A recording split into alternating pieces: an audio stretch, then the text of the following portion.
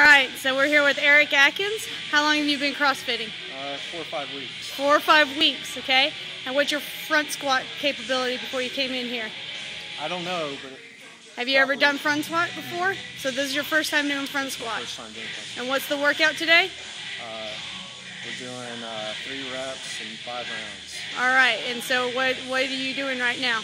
I started out with 65, went to 95, 135, 155, 175. I just did 185. Yeah? So I'm going for 205.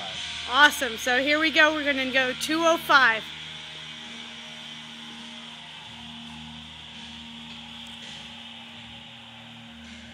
All you got? Roll back on your fingers.